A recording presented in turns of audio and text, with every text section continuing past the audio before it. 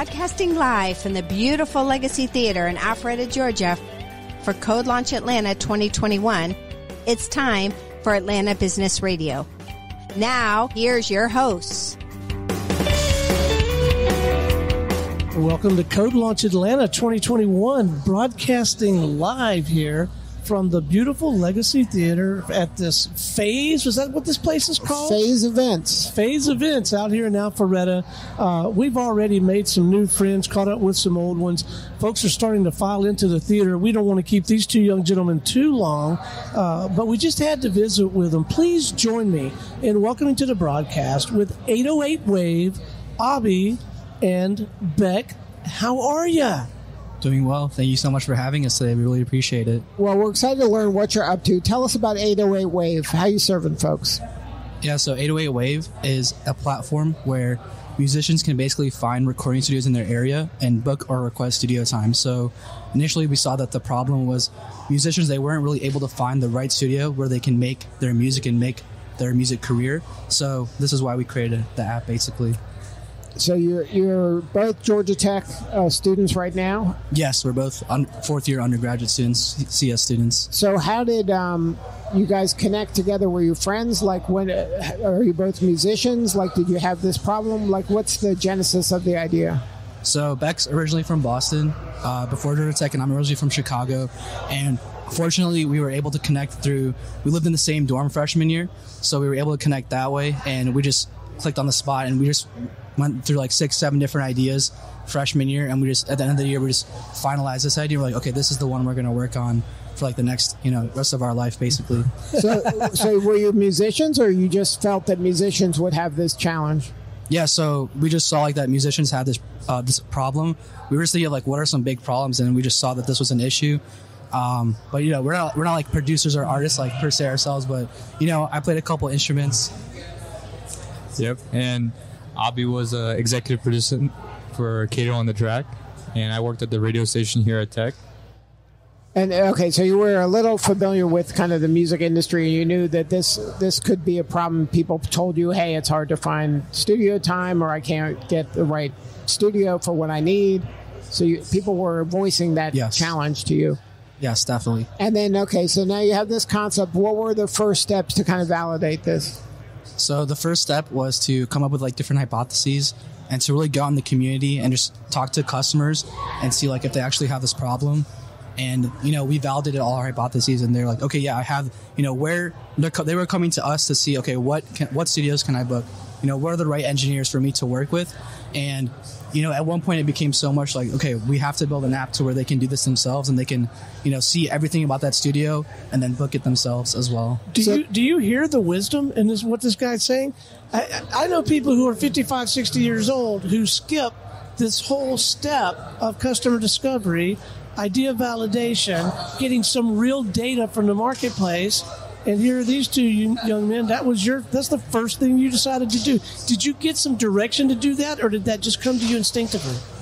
We definitely got some direction. So being at Georgia Tech, there's a great startup culture at Georgia Tech that they've been developing for so many years. If you've heard of it, the CreateX program at Georgia Tech. So we went through like startup lab, idea to prototype, and then the final stage, like that's the first summer that we did this company.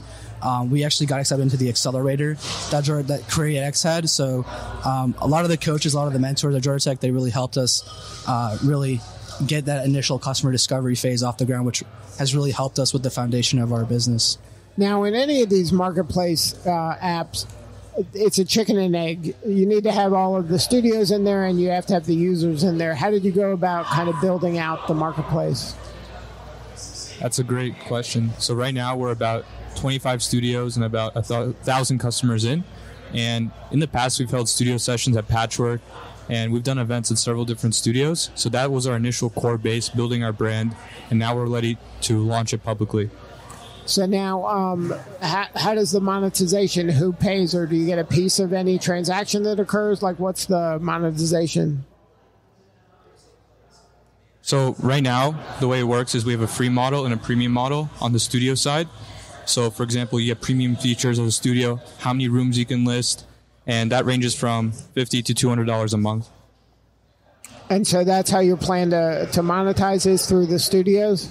Yes, with a subscription process as well. So it's a place for them to promote the studio so they can fill unused time? Yes, so we'll have advanced booking management software that they could use to find and manage their clients as well. And so then the client can book the time and pay right there on the app? Yes, so like some studios, they prefer to pre-screen, so they'll be able to funnel in requests, and then they'll be like, okay, we want this client or we don't want this client, and then the client can essentially pay for the booking right there. So what do you need more of right now? We don't believe there's any obstacles stopping us from going to like our next steps. Right now we're looking to build an advisory team. That's our next step. And then just building onto the more features that address the problems that the studios have. And then at that point, it's just about marketing and sales. So now how did you kind of arrive at the price point for the studios? That's something we're still working on, but we've seen what really provides value, and we're really trying to mimic what's really going to get the best out of a studio and what they need. Because once the person books at the studio, that person could be a client for a long time. Exactly, a lifetime customer. So do you have an idea of what that value is worth to a studio? We just had a customer book at EO8 Digital, and he was a happy returning customer.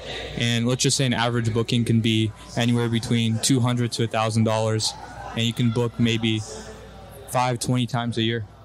Right, so that starts adding up. And if you're the place where that started, I hope you're getting a piece of that action. Absolutely. So are you looking for funding right now, or this thing, you're kind of bootstrapping this until you get a few more clients? So currently we're looking to, before we go to like an actual seed or pre-seed or Series A round, we're looking to build a advisory team of up to 5 advisors, and then utilizing that leverage that we have to get possibly a higher valuation or more money when we do a pre-seed or seed round. Now, are you finding that that's the case, or are you hearing that in the startup ecosystem? Because there was a time where people were trying to get funding almost immediately, and now it seems like people are trying to bootstrap and kind of get as much runway as possible before they start taking funding so they don't dilute as much. Are you finding that to be the case? I think ownership has become a really big thing the last couple of years with startups and with startup founders, and I think that they want to have as much leverage as possible before and have as much product market fit as well before actually getting that funding. Right. So then it's kind of more on the startup to start selling some stuff. Yes. Go. Now, how good is Georgia Tech at teaching you how to sell? It's great. We have a great team of different advisors and staff at Georgia Tech who really nail down the process of customer discovery. One of the biggest things we're working on is really trying to get that product market fit, really validate if it's a real problem and solve their needs. And then how many studios are there, I guess, in the world, right? This thing's for the world. It's not just for Atlanta or America. So according to like U.S. Census, there's roughly 1,700 to 2,000 studios, recording studios in America. And then in the world, we estimate to be about 10,000. But that doesn't really include like home studios, right, which is another aspect to it as well. Good stuff. Well, congratulations on all the success. If somebody wants to check out the site or app, what's the best coordinates to do that? You can find us on Instagram at the 808wave, and the website is 808.bio. Good stuff. All right. Thank you so much. We'll be back in a few from CodeLaunch Atlanta 2021.